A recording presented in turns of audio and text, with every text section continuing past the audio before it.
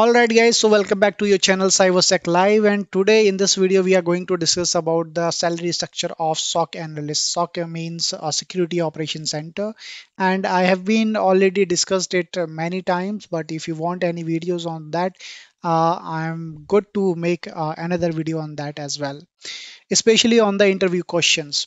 So let me start with the salary structure because many of the freshers and many members on LinkedIn ask me about this, that what is the salary structure of SOC analyst. So starting from the tier 1, we have basically tier 1, tier 2, tier 3, which is also known as level 1, level 2, level 3.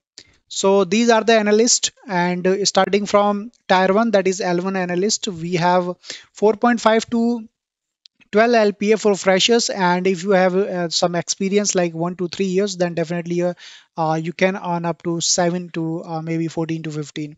It totally depends on the your skills, and also depends on the company standards. So this and average is 6.5 LPA for the tier 1 analyst, and for tier 2 analyst definitely it's going to be high. That is starting from the 11 LPA to near about 18 LPA, and having the average is 13 LPA.